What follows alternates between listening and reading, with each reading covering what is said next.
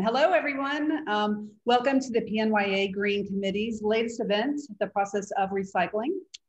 Today, we will lift the veil on how recycling works and what actually can be recycled, always a mystery to me. I'd like to welcome Cara Napolitano. She heads up education and outreach for SIMS Municipal Recycling Plant. And she's gonna walk us through kind of it is the largest recycling facility in the US, and it processes 100% of New York City's finest recycling. Cara, thank you for joining us. And what we're gonna do, just a heads up, is she is gonna do her presentation for 45 minutes, and then we'll do a Q&A at the end. If you have questions, pay attention, everyone. We're so happy to have you, Cara. Great. Happy to be here. Always great to be asked to present about recycling. I love explaining how this process works. So please do ask your questions. I think, are they to put their questions in the chat or just hold for the end? Whichever you want. But do remember your questions. Do be sure to ask them at the end, and hopefully I will answer many of them as I go. So my name is Cara Napolitano. I am the Education and Outreach Coordinator for SIMS Municipal Recycling. This is an aerial of our facility. You can see we are located right on the waterfront. We are in Sunset Park, Brooklyn, on an 11-acre pier. So it's a very large facility. You can see we have very large buildings. I will show you what happens inside all of them. But I do like to pause here just to point out two things. So first, you can see on top of this very large building, it's called our tipping floor. We'll see the inside of that shortly. But on the roof, we have solar panels. So this is actually one of Brooklyn's largest solar arrays. It can, on a sunny day, power up to 12.5% of our facility. And then, of course, what you probably noticed here and what you'll see again is our wind turbine. So this was the first commercial scale wind turbine, meaning big wind turbine, installed in the 5 boroughs in New York City. On a windy day, it can power up to 2.5% of our facility. So I like to say on the sunniest, windiest day, we can be run by up to 15% renewable energy.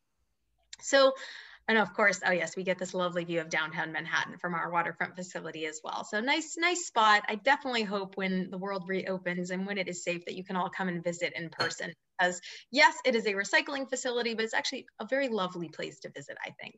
So SIMS Municipal Recycling, that is our company name. But the type of facility we are is what's called a material recovery facility, also known as a MRF. So a MRF is actually a very common type of facility. MRFs exist around the country. MRFs exist around the world. And the job of a MRF, Material Recovery Facility, which I also think is a very fun acronym, MRF. But the job of a MRF is to sort recyclables. That is what we do at this facility. We are not cleaning New York City's recyclables. We are not turning the recyclables into new things. That all happens in the next step. The job of the MRF is to sort. So at this MRF, SIMS Municipal Recycling, located in Sunset Park, Brooklyn, our job is to receive, sort, and sell New York City's recyclables. But there are a couple of details that I like to add to that. So first, I just like to make clear that we only receive recyclables at this facility. So anything that was placed into the trash, even if it was a recyclable, if it was placed into a trash bin and left out in a trash bag for trash collection, it is not coming to us. We only receive things that were placed into recycling bins and properly left out for recycling collection. Additionally, we only receive recyclables from homes and public schools and some city agencies. And that just gets into how New York City organizes its waste collection.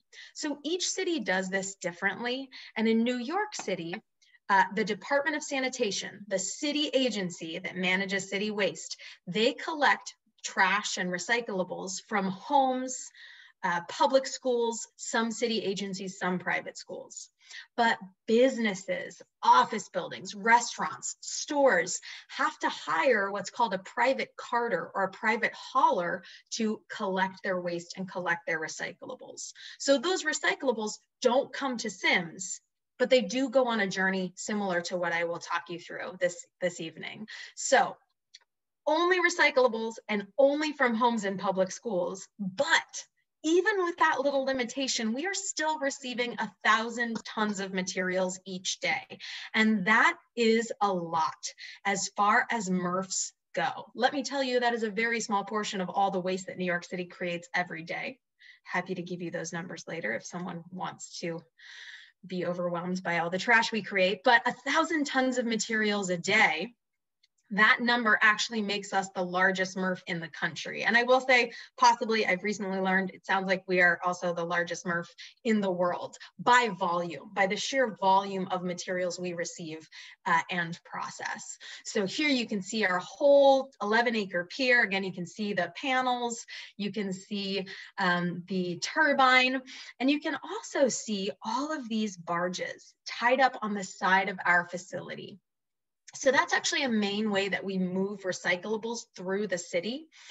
Generally, if New York City can avoid using trucks to move waste or recycling, then the city will choose to do so. If you can opt for rail cars or barges over trucks, that's the choice that's going to be made. So here we are, down in Sunset Park, Brooklyn. That's our main MRF, right? Our big, largest material recovery facility in the country, this big orange dot.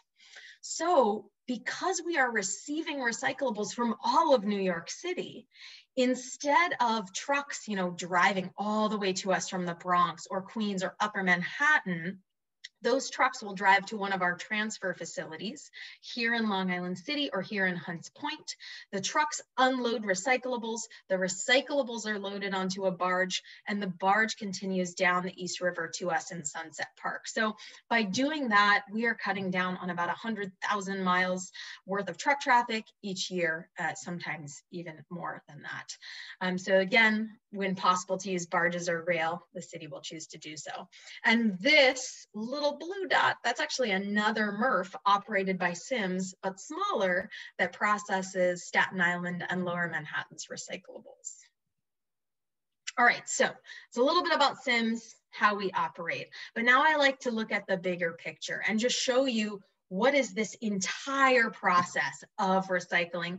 Who are the key players in that process? So I've already told you what a MRF does. A MRF sorts. The MRF then sells materials to the appropriate reprocessor. So metals go to a smelter. Plastics go to what's called a plastic reclaimer.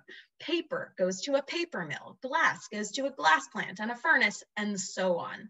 So in this red dot down here, that step in the process is really where the materials are prepared to be something new. That isn't necessarily when they're fully made into that new thing. They're just being prepared to be a new product.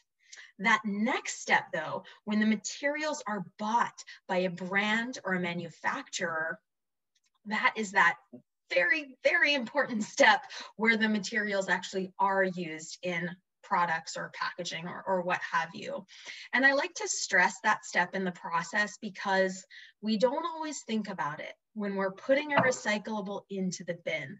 We don't always think about the fact that someone has to buy this and use it in their products or packaging. And if no companies want to do that, then that item isn't really as good as trash. There has to be some sort of demand, some sort of value for an item to actually be truly recyclable.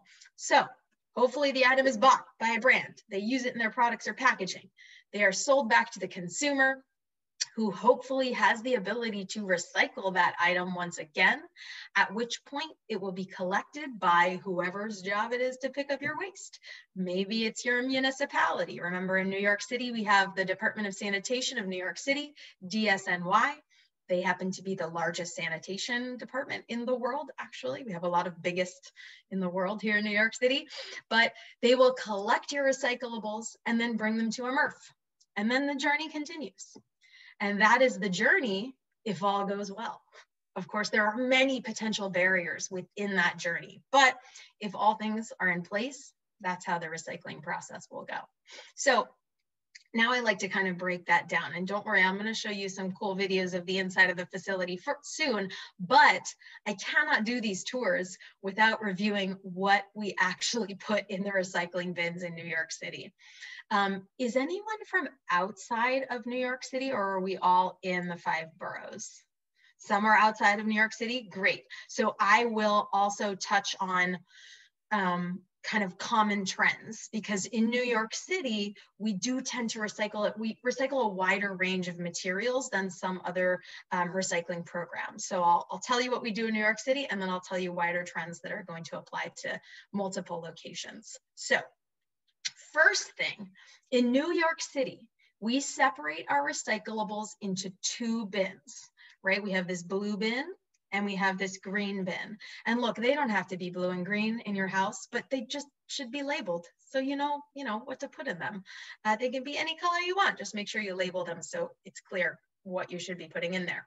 So many recycling programs have only 1 bin where all recyclables go into the same bin. So that's the first thing that sets New York City apart from many other recycling programs. Why do we have 2 bins and many other places have 1 bin? Lots of reasons. One reason being, in New York City, wow, it's a lot of stuff. We receive a lot of recyclables. So separating them into 2 bins just makes it a little easier for us to process it at the MRF. Having residents separate paper, that's what that green bin is for, into another bin, it just makes our job actually a lot easier. It saves the city money, it saves us money, and that paper stays a lot cleaner. So one upside of having 1 bin is it's simpler. So maybe you'll get more stuff, right? You just put it all in 1 bin. But one downside is if the metal and the glass and the plastic items in that bin are kind of dirty, they're gonna make the paper really dirty. Paper is kind of a delicate material. So in New York City, it's just a couple of reasons we remain as what's called a dual stream recycling program. So in the blue bin, 4 types of materials. Metal, and in New York City, you can recycle anything that's mostly metal, from the very small bottle cap or old key to the very large refrigerator. You just have to have the coolant removed, and the Department of Sanitation will do that for you. But look, anything that's metal in New York City, you may recycle it. Many programs, though, want only soda cans and tin cans. Those are the surefire items that if you have a recycling program, you can recycle soda cans and tin cans. And then some programs will take aluminum foil, some won't. Some programs will take these aerosol cans if they're empty, some won't. Those are kind of the gray area items. But all places, soda cans, tin cans, New York City, everything that is metal. I mean, there's a pot on here, there's aluminum trays and aluminum foil, filing cabinet, everything. So glass is a bit more limited. As far as glass, you can only recycle bottles and jars. And that's going to be true in basically every recycling program that accepts glass. They only want bottles and jars. Why? Why? Because the companies buying the glass from us, can you maybe guess what they are making? Making bottles and jars. So that's the type of glass that they need, right? They can't be mixing ceramic. No, different type of glass. Even certain drinking glasses, or especially things like Pyrex, like heat resistant glass, or coffee pots, different type of glass, cannot be mixed with the bottles and jars. So bottles and jars only in pretty much, again, all recycling programs that accept glass. So next item, cartons. Cartons, we take them in New York City, but a lot of programs, they don't want cartons. It's a complicated item. And also a lot of New Yorkers are like, wait a minute, it's paper. Shouldn't it go with the paper? No, because it is paper, but it's coated in plastic.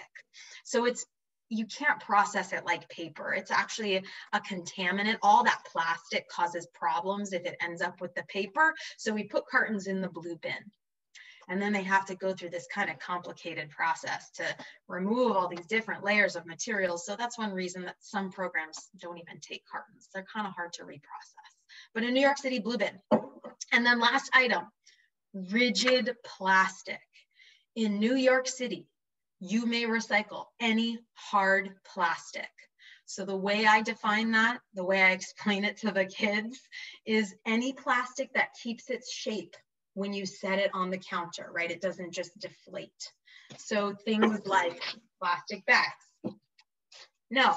Things like a chip bag or a candy wrapper. No. So any, you know, actually what a very smart kid taught me is if it's plastic and you can smash it, you should trash it. These are things that don't belong in the recycling bin. And maybe some of you are familiar with ways to recycle plastic bags or plastic shopping bags, or even, even the mailing envelopes. You can take these soft plastics back to certain stores, and they do have bins for recycling soft plastic or plastic bags. Like Target does it, Stop and Shop does it, Walmart, if you live near a Walmart, Bed Bath & Beyond, larger stores will often have bins for that. But these things, everywhere in the United States, these things do not belong in your home recycling bin, the softer plastics. And many, last thing I'll say about plastics, many programs outside of New York City only want bottles and jugs. So that would be on this picture, the water bottle that you see here, and then the jugs, like the milk jugs or the detergent jugs.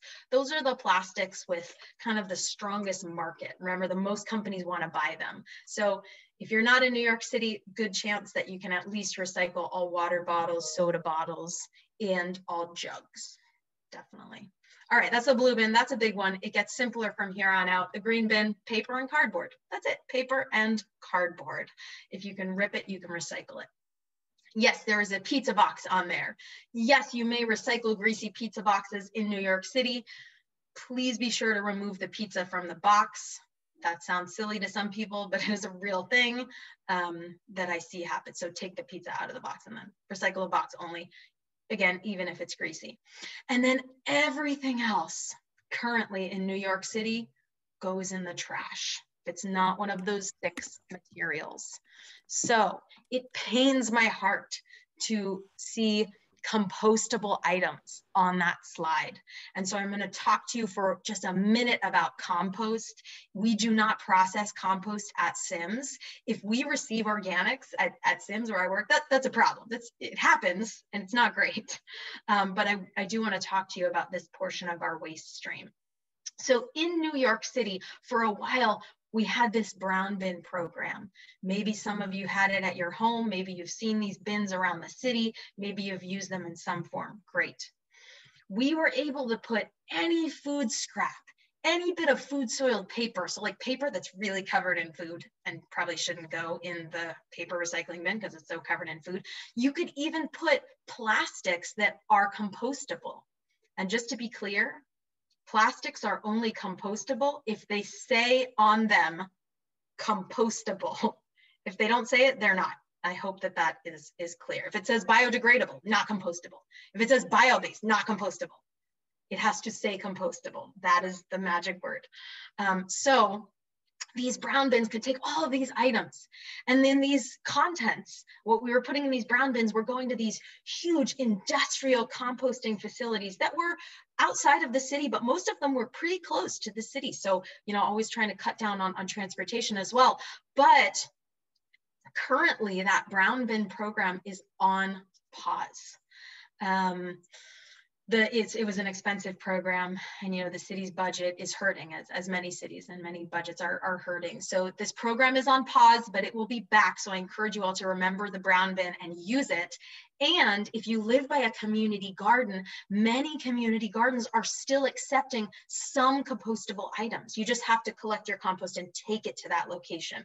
But I really encourage you to do that because, just real quick pie chart, because this is a pie chart of all the waste we create in New York City and how it breaks down. And I just want to point out that 1/3 of it could be composted. 1/3 of all the waste we create is compostable. And then another 1/3 of it is recyclable in the blue and green bin. So there's a huge potential for diverting waste from landfills or incinerators, which is where our trash is headed. It's just a huge potential to divert waste from being wasted, essentially, and put it to use. So that's what goes where. If you are ever confused, I encourage you to check your municipality's website. Okay, in New York City, the website is nyc.gov/sanitation. I'm a trash nerd, but I find it to be a really fun website with a lot of great information. Right on the homepage, there's this search bar where you can put it, it says, how do I get rid of? And you just type in the thing and it will tell you. And if you type in something and it doesn't tell you, please email me because I help them keep that search bar populated. But it's coming along. It's doing pretty well. And if you're not in New York City, I encourage you to check your municipality's local website because I'm really for this. When in doubt, find out. People used to say, when in doubt, throw it out. And I say, no, just look it up. We know how to use the internet. Use the internet, look it up, find out where it goes. Okay, now we get to the really good stuff. That was all the important information I have to put into your brains. And now I can show you what's next. So at this point in the tour, we would walk from this part of our facility where our visitor center is and our admin offices across this pedestrian walkway into our tipping floor. So remember, that was the very large building with the solar panels on the roof. So this is us, we're walking over the bridge. We have this great view of Manhattan in the background. This is Gowanus Bay over here, IKEA, all the kids always notice IKEA. Jersey City is over here. You can see the Statue of Liberty, like she's very small, but she's right there. And then the Upper Bay, and then we walk into the tipping floor. And then I'll turn some sound on.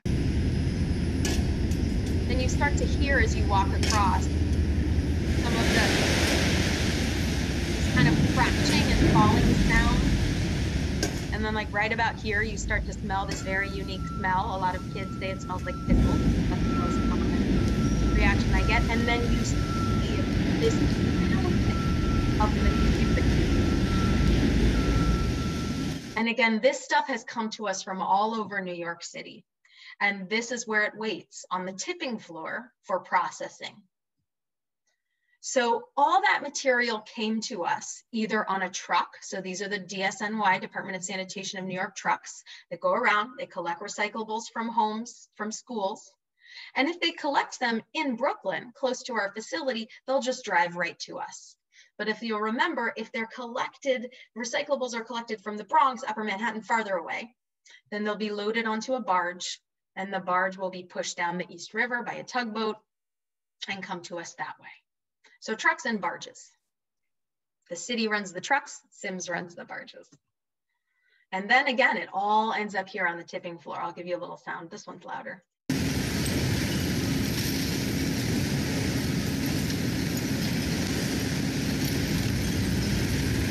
So I like to give the sound there because it's a big part of when you look at this in person, it is so loud in this room. I have to yell for people to hear me. And of course, people always have big questions in this room. So what we're seeing here, this green crane or claw is scooping recyclables off a barge and then tossing them onto the pile. And then this yellow front end loader mixes the recyclables around, right? We don't want the same thing sitting on the bottom of the pile for days and days. And then the front end loader will push materials, as it's doing here, into the sorting system. Yes, it's a big pile. But if you look closer at the pile, you'll see there are actually two. There are two piles because remember, in New York City, we separated our recyclables into two bins. So we have a pile for the MGPC, metal, glass, plastic, and cartons. That's the bigger pile because we receive all of New York City's MGPC, metal, glass, plastic, cartons. We also receive some of the paper. About 50% of New York City's recycled paper comes to us.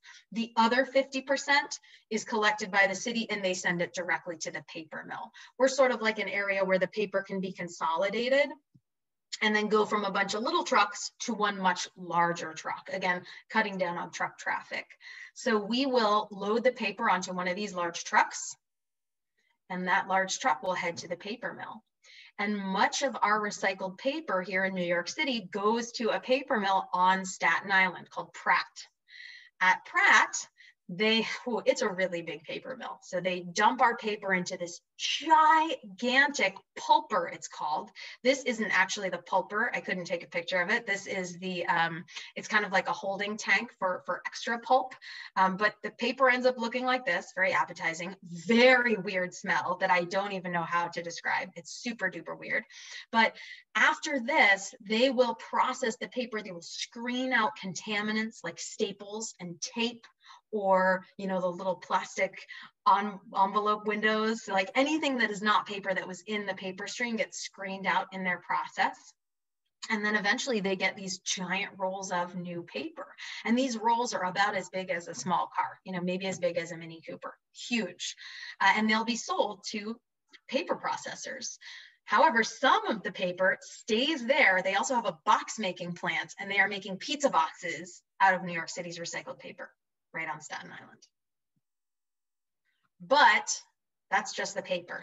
We still need to sort the metal, glass, plastic, and cartons, the blue bin. And this is the system we use to sort.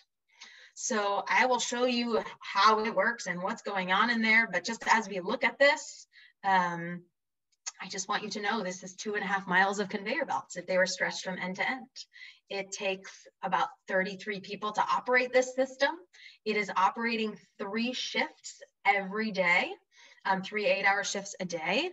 And it is operating 5 days a week. So all through the night, 5 days a week, sometimes 6 days a week if we have a large influx of materials. And within that, though, there are 2 shifts a week that are just devoted to cleaning and maintenance, right? Untangling all the plastic bags that people send to us that get stuck in the system, or doing general maintenance. So this is it in person. And this is what it sounds like. Sound coming.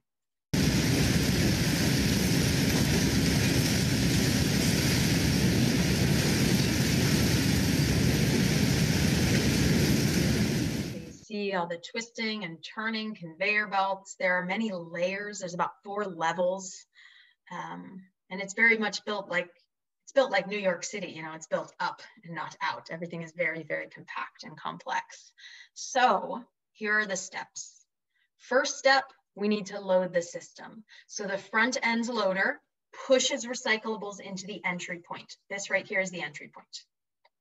Now our view is going to flip. And we can see after the recyclables are pushed in, they travel up this conveyor belt here. You can see a bunch of things falling back, and that is intentional. That just keeps a steady flow of materials. It keeps from overloading the system. So our view will flip again, and we will see the first piece of technology, the Liberator. Very serious. So the Liberator we have because of these. In New York City, residents are asked to leave their recyclables out in clear or see-through bags. If you are outside of New York City, there is a good chance that you are supposed to leave your recyclables out with no bag. Many places say we will not collect your recyclables if you leave them in a bag, so make sure you know. But in New York City, look, we just don't have space for large sealable bins to hold everyone's recyclables on collection day. So to contain the materials and to have a way to set them out for collection, generally, most people do use the clear bags. If you have a sealable bin, you are certainly allowed to use that in New York City, but many buildings just aren't able to do that. So the Liberator is a slow speed shredder that just rips the bag open. That's it. So we're going to zoom in. The slow speed shredder is right in here, and it just rips open the bags, liberating the recyclables. Everything, the shreds of bag and the materials fall onto this conveyor belt here and then go into that big crazy system that we saw a moment ago. So after heading into the system, first step is disc screens. This is how we pull out the glass. So these metal rods all in a row spin. As they spin, materials roll over the top. So you see a lot of plastic. There's some metal in there passing over. There are so many plastic bags that, I'll say it again, should not be there. But people love to put plastic bags in their recycling bin. Please don't. It's really helpful if you don't. But what's happening Glass items hit the metal rods and break into small pieces if they haven't already broken. Those small pieces fall through openings in between the disc screens. So we screen them out essentially. Then there is another conveyor belt below to catch all that stuff and take it out the back. So it's a great way to pull out the glass.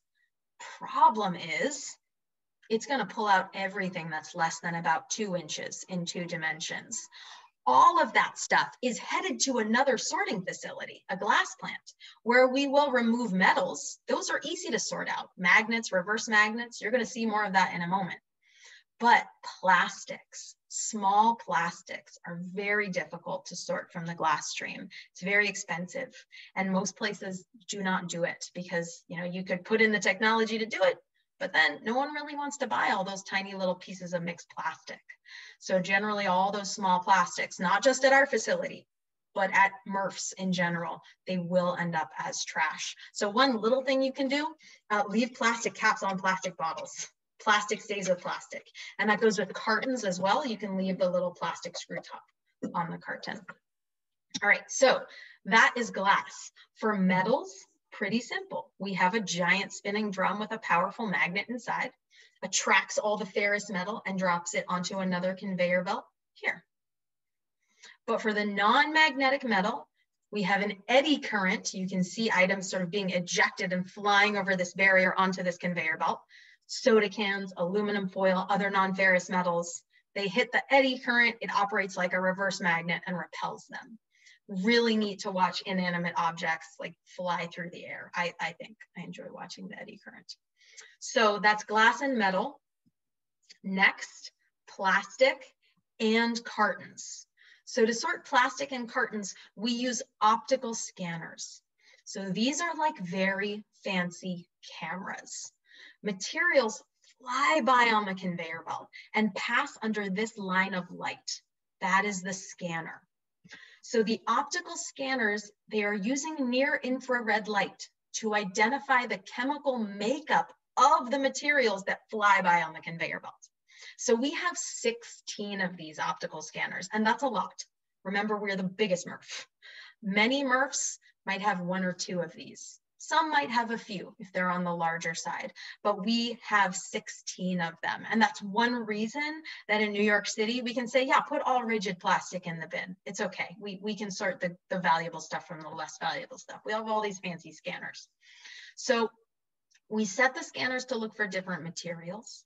When it finds what it's looking for, it turns on a jet of air at the end of the conveyor that goes pew, pew, pew. The jet of air shoots the recyclable through the air onto another conveyor belt. And it happens so fast.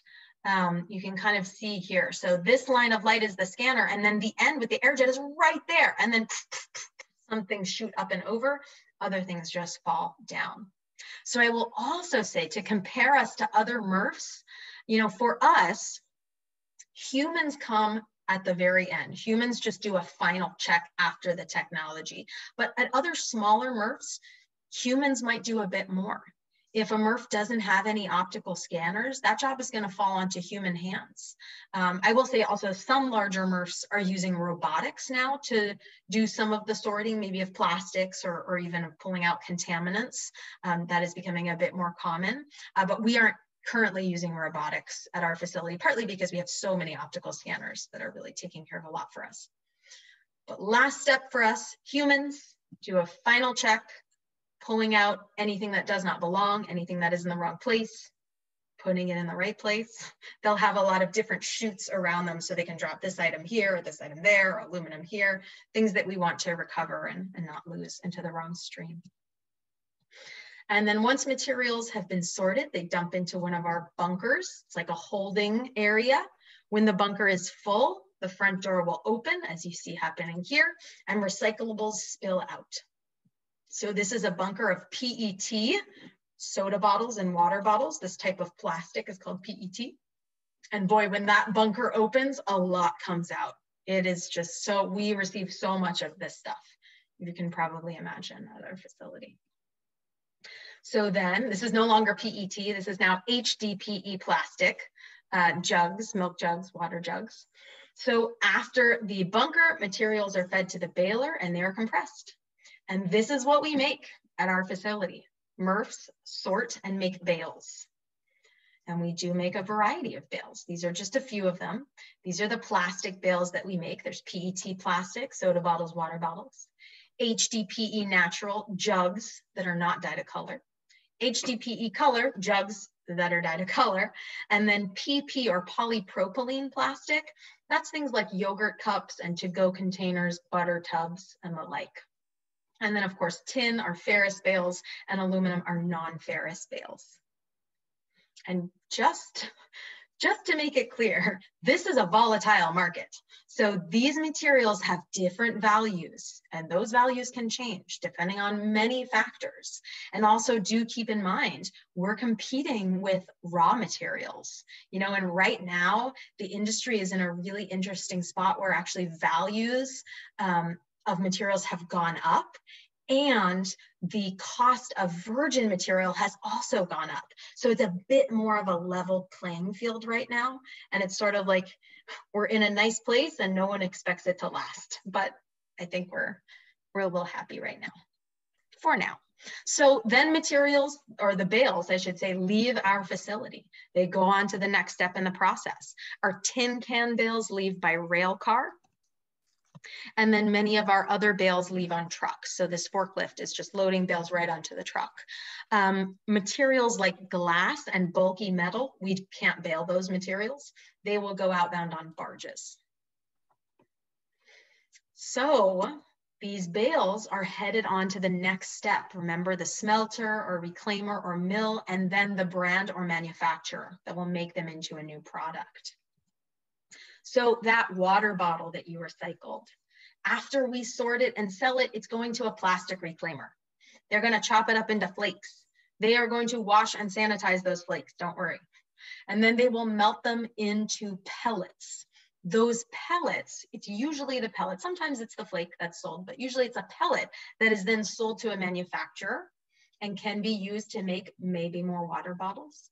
But more likely, this PET plastic will be used to make clothing or textiles or carpeting. It's a very common next step for water bottles. So look, that's not a perfect circle, right? How many ways do you know to recycle a carpet? They exist. Have you heard of them? I don't know where they are, and I know a lot about recycling. So that is one maybe downside to that. But the upside that I do like to point out is, you know, this water bottle, how long is that going to be in use for? 10 minutes, 1 hour? This carpet hopefully will be in use for years. So again, I do like to look at as many sides of the story as possible. So that carton that you recycled, cartons, if you remember, they are paper coated in plastic. So what is going to be recovered is actually that paper. It's soft, it's white, it was protected by those layers of plastic, it's looking very pretty. It's probably going to be used to make toilet paper. That's often what that paper is used to make, or possibly writing paper. Metal can be recycled endlessly as a very strong, very versatile material. It will be smelted and can be used to make, you know, a variety of metal products, whatever is made out of that same type of metal. You know, so yeah, a little soup can could be a part of a steel beam, potentially to make a building or a bridge even. And then clear glass will be sent probably to a furnace, to a glass furnace. A clear glass bottle or jar will likely go into another glass bottle or jar. One challenge with both glass and plastic is there's not currently a way to remove dye, to remove color. So once you dye glass a color, you're stuck. So that limits what it can become next. Similar with plastic. Once you dye it a color, it's stuck. So probably if you remember all those colorful like laundry detergent jugs that we had bales of, probably those will be mixed together, form a black plastic. And much of that is actually used to make like irrigation or drainage pipes. If you ever see those large black drainage pipes that are often, they used to be metal and now they're often being replaced with these HDPE plastic pipes. So that is the journey of recycling. But I see there are lots of questions, so I'm glad I'm almost done so I can hopefully get to them all. I really like to put it in perspective. My job is to teach people about recycling. I get very excited. I'm very passionate about recycling and trash in general, but I want you to see where recycling falls on this waste hierarchy, right? Most favored options for managing our waste. Recycling is only halfway up. Yeah, it's better than trash. It's better than landfill or incineration, this recovery option. That's incineration or burning our trash and then recovering energy from it. Recycling is only above that. Recycling is good. Recycling is helpful. I want you all to recycle and recycle right. But I want you to know that reduction and reuse are actually far more impactful. I bet you already knew this, but I have to make sure. If we really want to make big differences, it's about reducing the waste that we create, often by going for the reusable option. You know, by not just getting the reusable water bottle and the reusable shopping bag, do both of those things, definitely, but also buying things that will last. Buying things that you can refill, repair, replace parts, refurbish, all those other great R's, and refusing the things you don't need or refusing the single-use items when possible. So that is what I have for you. And now we can get into some questions. That was amazing. Do you want to read some of the ones off? There was a ton in the chat. Some of them you hit as you went through, but there's definitely a lot. This happens. All right, so I will go from the beginning, and if I already hit it. All right, Stephanie wants the numbers. All right, I will give them to you. Okay, so in New York City, on the residential side, so what's collected by the Department of Sanitation, we generate 12,000 tons of waste every single day. That is equal to about 1,000 large yellow school buses every day. That's all the waste we generate. You're shocked now? I'm gonna keep going. You asked for it. So that's on the residential side. Remember, commercial waste is collected by other companies, and that is a little bit harder to track. There's a little bit less official tracking going on there, but that is roughly another 12,000 tons a day. It's a lot. And then, I'm so sorry, but there's also construction and demolition waste. And that is a huge, huge category in the city. You know, things are being torn down, things are being rebuilt, things are being remodeled. That's roughly maybe another 12,000 to 24,000 tons a day of construction and demolition waste. So it is a lot. And if we want to tackle this problem, we must do so from all angles. So don't overlook our personal responsibilities. Don't overlook the responsibilities of, you know, manufacturers and corporations and the city. Everyone must play a part. You know, if you remember that loop I showed you, everyone in that loop must play a part. Everyone involved in materials, in the generation and use of materials and disposal of materials must play a part. One more number I will tell you. So about again, about 1/3 of our waste is recyclable in the blue and green bin. And currently we are recycling about half of what we could. So New Yorkers are putting about 50% of what they could in the correct bin. So there's another, you know, 2,000 tons a day that gets recovered. 1,000 is paper, 1,000 is metal, glass, plastic. And then there's another 2,000 tons of recyclables that end up going to waste, to landfills or incinerators. So there are the numbers. Someone is from New Jersey, great. More bottles and jars. Yes, you were right, Stephanie. Candle glasses, yeah. So like candle holders, I think you mean. I mean, really, if it's not a, ooh. Like these, and they're really annoying because I love candles, but I've stopped buying because I just end up with these glasses and then I don't know what to do with them. And I would assume that that's heat resistant. So you can't, I honestly don't know for sure because it looks kind of like a jar, but if it has a candle in it that's meant, you know, to be on fire, I would assume it's some sort of heat resistant glass. So it's probably trash, sadly. Okay, thanks. Yeah. Same question. Okay, great. How do we know which programs are in our areas, or do we just recycle everything accordingly and the program will handle what they accept? So what I went over today is valid for everywhere in New York City. Every borough in New York City recycles this way, the same way. If you're outside of New York City, start by looking up, if you're in a large town or another large city, look up your city's website. Or if you're in a small town, look up your county's website. They should have a page for waste and recycling. If they don't, email someone and be like, what gives? You need a page for waste and recycling.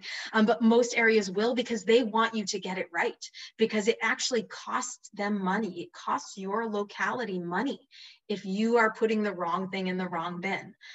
So I do encourage you all to, your homework is to look up your local program if you're not in New York City. And be empowered with that information. When in doubt, find out. Oftentimes I see it's only grocery shopping, plastic bags. Does that include soft plastic like the Amazon? Yes, all soft plastic should not be placed in your recycling bin anywhere in this country. Sorry, my heater is going tick, tick, tick in the background. But that includes all bags, pouches, wrappers, mailing envelopes. None of those things should be in your home recycling bin. And this gets confusing because these mailers, they have this symbol on them. Maybe some of you have seen this. This is the How to Recycle label. So there's got the little recycle symbol on it, right? But look, you must always read, because inside it says store drop off only. So these are store drop off only. They don't go in your home recycling bin. Again, anywhere in this country. Some other countries you can't, but anywhere in the States you can't. Do plastic and glass recyclables need to be cleaned? Okay, great. The cleanliness question. So in New York City, recyclables don't have to be perfectly clean. Generally, it is good practice to clean your recyclables, but in our city, we don't need them 100% clean. However, it can be problematic if we get things and they're like a quarter full or half full, because that adds weight. And remember, we're using an air jet to eject this. So if it's too heavy, the air jet might not be able to shoot it. So a little bit of residue is okay, but don't send us things that are full. And when that kind of goes into that, is it bad to crinkle it up to like condense things if you're trying to use it to shoot them and do all these other methods? Is it hard for it to read that, or does it matter? Generally, it doesn't matter. I mean, it shouldn't matter. You don't go nuts with the flattening, but you can flatten it a little bit. It should be fine. It's hard to give a surefire what will happen every time answer, but that's why we have humans, do at the final end of it as the final step in our sorting. All right. And I do like to say about cleanliness, don't waste water when you're cleaning your recyclables. For that peanut butter jar, just like let it soak overnight in water and then just put it in, it's fine. Anyone know how we can petition to bring back organics collection? Okay, so look up the Save Our Compost Coalition, hashtag Save Our Compost. There's been a lot of activism happening through that. Save Our Compost is the New York City group that is working on getting that. Even if we don't get those brown bins back, they are working on expanding drop-off locations as well. So they're really trying to hit that problem from all angles. And realistically, because that brown bin program is expensive. And so I really don't know when the city is going to be able to commit to that again. Now they're saying, you're right, 2022. But in the meantime, the city is trying to get more of these drop-off points. So it's more convenient for people to participate in any way that they can. Drop-off sites are back. Yep. Community gardens, yes. Are the bags recycled? So the clear recycling bags that New Yorkers are to leave their recyclables out within, we do sort them. We do bail them up with other plastic bags that we've received that we shouldn't. And we try to sell them. And we have been able to on some occasions. The problem is they're very dirty after they've been through our sorting process. So that lowers their value and lowers the ability for them to be reprocessed. And they get mixed with plastic bags that are multi-layered. So like, think of like plastic pouches that hold foods, right? Usually they're not made of just one type of plastic. They're different types of plastic, little tiny layers of it fused together. So those make their way into those plastic bales, and they are a contaminant. They make it very difficult for us to sell our bales of plastic bags, sadly. It's something we will continue to work on to try to sell, but usually those plastic bales end up as waste, unfortunately. Those soft plastic bag bales will end up as waste. Insane, so cool, I agree.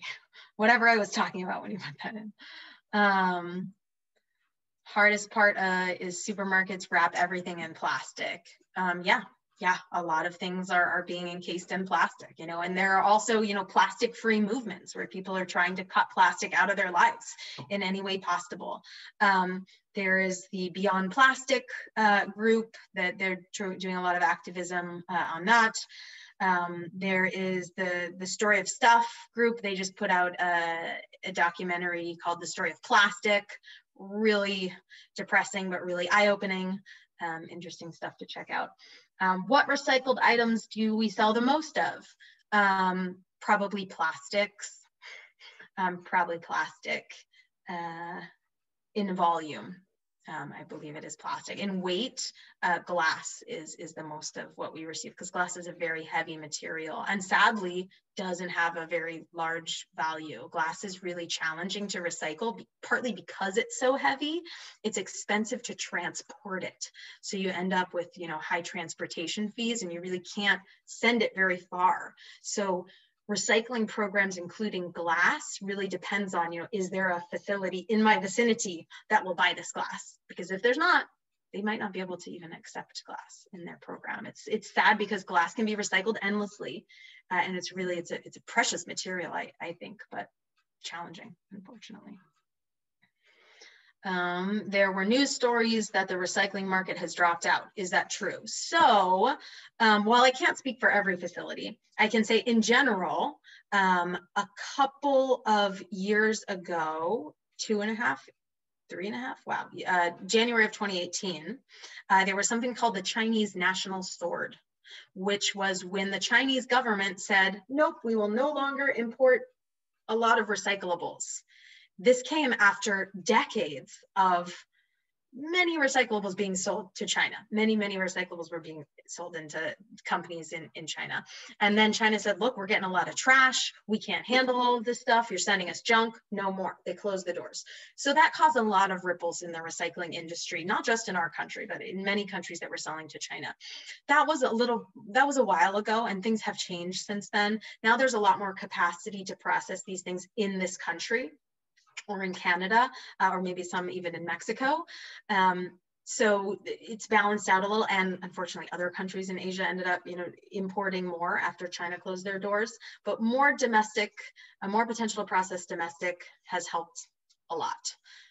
So while there may be areas, especially now during the pandemic, then that, you know, caused a slew of new problems, but if you're hearing stories about, oh my gosh, like all of Philadelphia's recyclables are going to landfill, that was happening for a time, but it was happening for a time.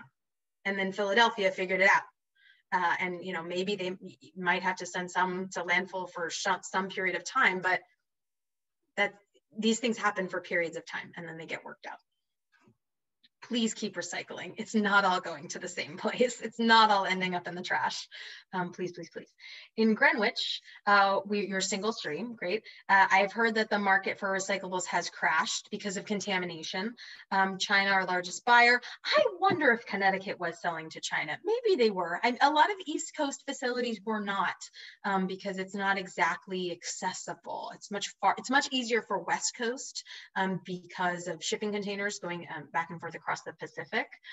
Seems like the only solution is going back to more separation. Yeah, and you know, since that whole Chinese National Sword thing, a lot of recycling programs got a lot stricter about this is what we can accept. Stop sending us trash. We can only take these certain items that have a sure market. So yeah, things have changed quite a bit since then, and I would say a lot of solutions have come into play. Doesn't sound like Sims has a contamination issue. Oh, we do.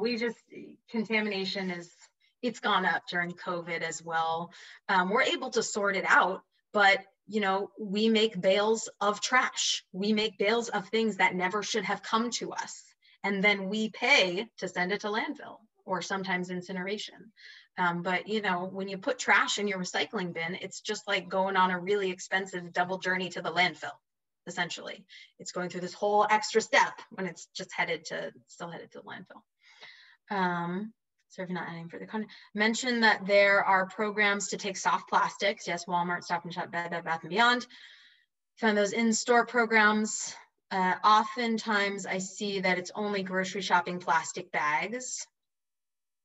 Does that include being able to bring soft plastics? Yes. In those drop-off points for soft plastics, you can bring generally any soft plastic bag that is stretchy, that if you can put your 2 thumbs in it and press, it will stretch. If it's firmer, like a lot of like pouches, like food pouches, like with the Ziplocs with, I don't know, like nuts or berry or whatever, if it is a bit firmer and rips like paper, then it's a different type of plastic and you can't bring it there. But all the stretchy ones, like bags, bread bags, newspaper bags, dry cleaning bags, shopping bags, those can, and even the mailing envelopes, those can be brought to those drop-off locations. But things like a chip bag, no, very different type of plastic, cannot include those. Do you know what grocery stores do that? So you can, I'll pop this into the chat in a moment, but there is, and I'll also, because I know we're nearing the end, if I don't get to your question, do feel free to email me. But plasticfilmrecycling.org is a way to find a drop-off location in your area for plastic bags. Plastic film is another word or another way of describing plastic bags, soft plastics. Plastic film recycling, I think .org.com. I don't remember. Either way, I'm sure you would find it. How did Sims get involved with recycling? So Sims Limited is a very large company with many divisions. We handle electronic recycling, metal. We have a division for metal recycling. We have a division now for like recycling data and then for recovering energy from landfills. They do a lot. Sims Municipal Recycling is one division of that company. And we actually got into municipal recycling here, in this facility in New York City. We put in our, we applied for the request for proposal and we won. So, process New York City's recycling. We have a public-private partnership with the city of New York. Oh, cool. I got to the end, right? Did I miss any? Timing, well done. Oh my gosh. Wow. Very impressive. Well, thank you so much, Kara, for the amazing and very informative presentation, and to Rebecca for helping out on the technical side, as always. Just so you guys know, all of our events are listed on the PNYA's website under committees. You'll see Green Committee. So please go there, sign up for more events. We're going to continue to do presentations like today's. We have one for composting that we're trying to schedule, which will answer a little bit more of where you can do that. And then next up actually is another one of our movie nights. We have Kiss the Ground. It's a revolutionary group of activists, scientists, farmers, and politicians who have banded together in a global movement of regenerative agriculture that could balance our climate, replenish our vast water supplies, and feed the world. So that is up next. And then we do Earth Days coming up, April 22nd. And so we will honor that with the trash pickup. So more information on all of those and how to register on the PNYA website. But thank you so much. That was great. I think everybody had a good time. Lots of great comments. All of you have her email. So now you can ask any other questions that come up or that you encounter. And we really appreciate it. Thank you so much. Thanks for having me. Everyone take care, reduce, reuse, and then as a last resort, recycle. Yes.